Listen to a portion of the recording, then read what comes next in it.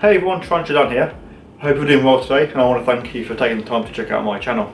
So, just very quickly, tonight I'm actually in London. I'm here to do bits of filming, and just this evening I just got back up to my hotel room and I spent the evening talking like a bit of a YouTube meet and greet, which I did all over my social media, and spent most of the time talking to Ed Francis, who's the hypnotherapist. There'll be a link to his website in the description. He kind of focuses on curing arachnophobia and things. And tomorrow I'm going to be doing a video. I'm going to London Zoo with my camera. I'm meeting up with Frankus Lee. There'll be a link to his channel in the description of this video. And yeah, I'm going to be vlogging it and hopefully getting some pretty good stuff. So if you aren't already subscribed, please do hit the little bell icon as well, so that you don't miss my future uploads. Because I've got loads of really cool things going on in the pipeline for me and on this channel that I think you will enjoy. So with that said, here on my channel, so primarily I of course do all of my animal videos, which I love. I have a great collection and I'm very lucky to own such amazing animals and have viewers that enjoy the content that I produce. But I want to do different things as well, and one of the things I want to do, which I'll speak about probably in a few weeks when I give you all a big update on things going on, I want to work on, I guess, kind of the education and the fear side of sort of invertebrates and tarantulas. So every now and again I'm always thinking of ways to try and get new people into the hobby, or at least for people to not be so scared of creeper crawlies. Yeah, I don't want people to be scared of creeper crawlies, and I'm trying to think of ways to maybe to allow people to see them in a different light. So obviously a few weeks ago I did the Amazon Spiders World product, which I kind of did, and I will be using that for more videos, spiders and other invertebrates, but probably it will be in the spring because it's winter and things are getting comfortable and I don't want to be disturbing them. So something that I did think would be quite a lot of fun is this.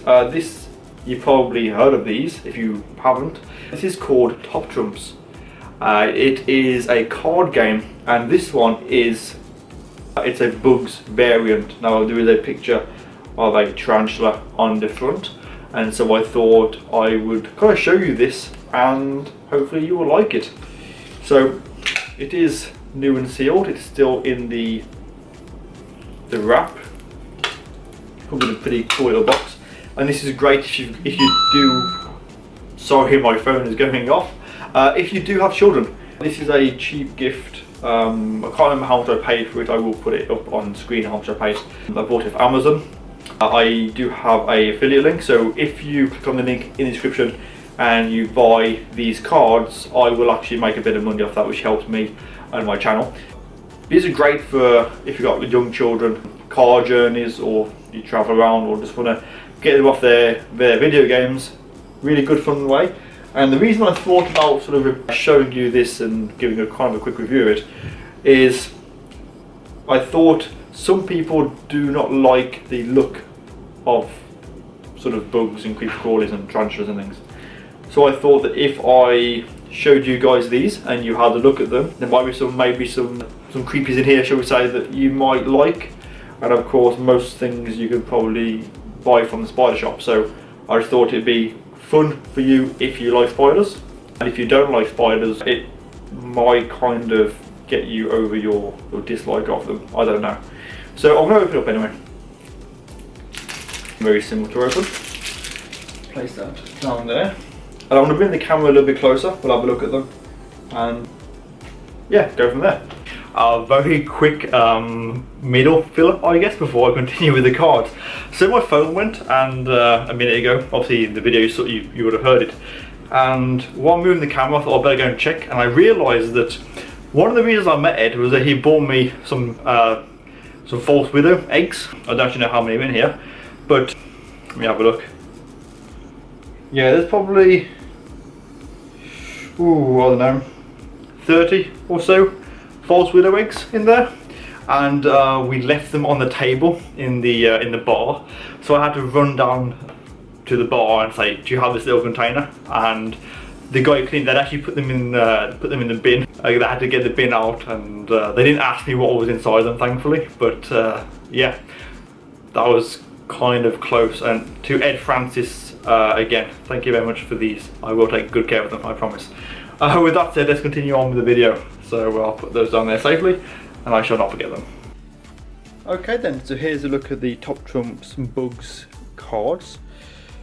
I'm going to make sure I keep them on screen. I'm going to just sort of show you a little bit about them. It tells you there how to play. It's pretty simple. So make your own cards. And here you go. So there's a list of different bugs. So you got flies,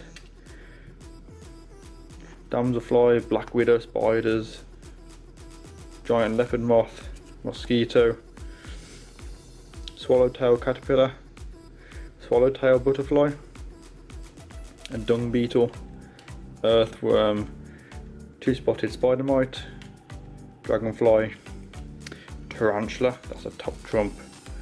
I presume that means it's probably quite good. Ant. Let's check that out for a second. Ant, scorpion, stag beetle, cockroach, stick insect, wasp, firefly, praying mantis, leech, ladybird, bumblebee, wolf spider, grasshopper, woodlouse, termite, lunar moth, shield bug, and millipede. And it says here collect 5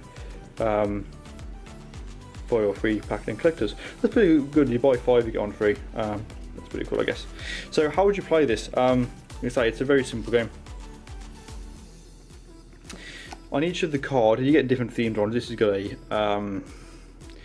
I'd say probably a Brachypharma Harmony, the Mexican, previously the Beast Smithy. And you have these, so it says here lifespan in days 12,700, rarity 4, mobility 83, gross out 38, and danger 8. You've got a thing there to show you the size, and then there's a fact file. It says there that the Goliath birdie tarantula is the largest spider in the world and can grow to the size of a dinner plate. I'm not sure why they have the description of a Goliath birdie with a Brachypharma. They probably should have had a actual Goliath birdie picture, but I'm not going to pick faults with this. So the way it works is you have a hand each. If I just pick, I'll just go with the millipede.